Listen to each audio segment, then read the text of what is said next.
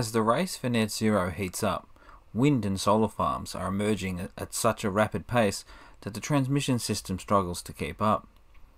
To address this challenge and unlock more land for renewable energy projects, the Australian Energy Market Operator, AEMO, has proposed building new transmission lines across the western and northern regions of Victoria.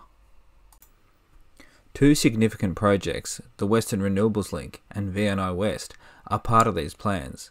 These projects aim to bring clean energy generated in southern parts of New South Wales and the western regions of Victoria to Melbourne.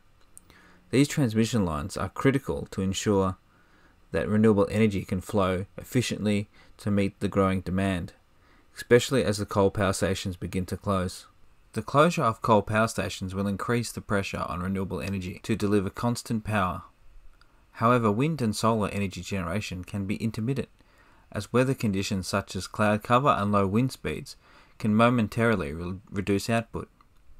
To address this variability, large battery installations are being built. These batteries can store energy when generation is high and release it when the generation dips, providing a buffer that helps smooth out supply and maintain stability in the electrical network. These projects will help drive down power prices simply by increasing supply. However, the community impacts can be significant, as transmission lines needed for these projects may cut through prime agricultural land, causing loss of productive land and decreased land prices. Additionally, wind farms can create divisions within communities, with some landholders benefiting from turbine installations while their neighbours do not.